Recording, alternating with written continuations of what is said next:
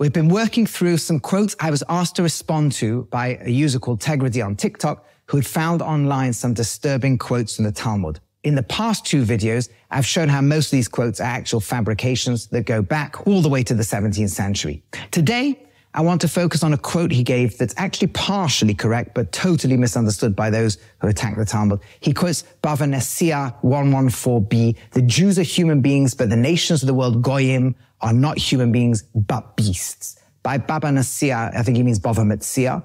It does not say anything about Jews, non-Jews being beasts there at all. Now, the background is a discussion about the laws of impurity of a dead body. Does it apply to non-Jews or only to Jews? After all, laws of purity and impurity are not part of the Noahide laws, the 7 laws that apply to all humans. So maybe the laws only apply to Jewish corpses, and the Talmud rules, in fact, that's true. The graves of Gentiles don't cause ritual impurity. Quoting a verse in Ezekiel 34:31 that says, "Now you, i.e. Israel, are my sheep, the sheep of my pasture, you are Adam."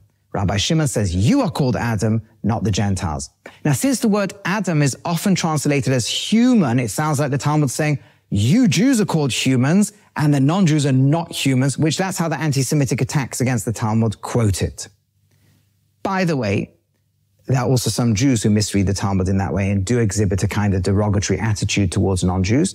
It's a small minority who do, but it is wrong. We have to call it out, and it's unacceptable. So what's the truth? In Tanakh, in the Hebrew Bible, there are 4 words for being human: Ish, Enosh, Gever, and Adam. The first 3 always refer to Jews and non-Jews alike. So clearly Bible and Talmud believe Jews and non-Jews are both equally human.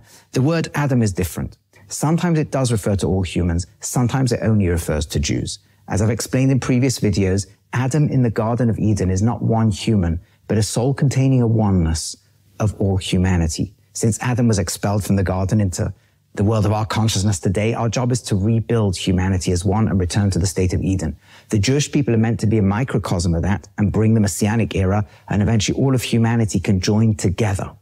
So that's why sometimes we refer to the Jewish people as Adam, like microcosmic Adam, like in the case quoted above about ritual impurity of a corpse. Why? Because it's only relevant to Jewish law.